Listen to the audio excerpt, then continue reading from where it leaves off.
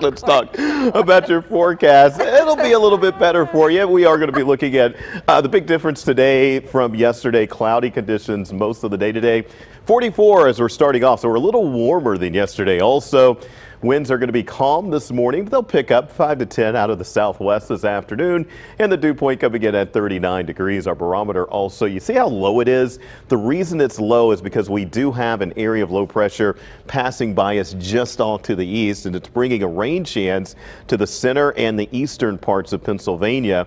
They'll see a rain chance all day long. For us, it looks like the rain's going to hold off until after 5. Here's a look at temperatures this hour. 44 in Pittsburgh, Butler 43, Denora 44, and Washington at 40 degrees. Expected high temperature today about 66. Winds out of the southwest 5 to 10 miles an hour. And you can see quickly your forecast here. We'll keep it dry through 5.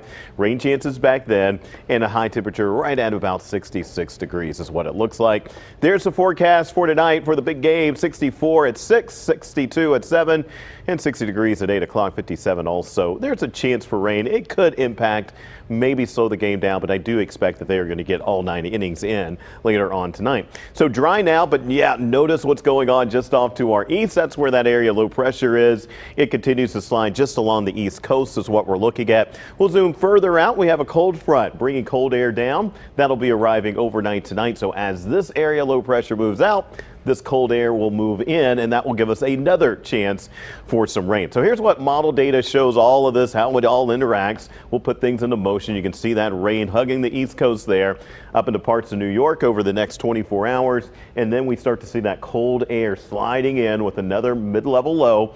As it does, it brings us a chance for rain. Notice the time, 3 o'clock, rain coming to an end or done and moving to the east. Rest of the day after that, just a small passing chance for a shower. Your weekend forecast going to be cooler than today. 55 on Saturday, 52 on Sunday.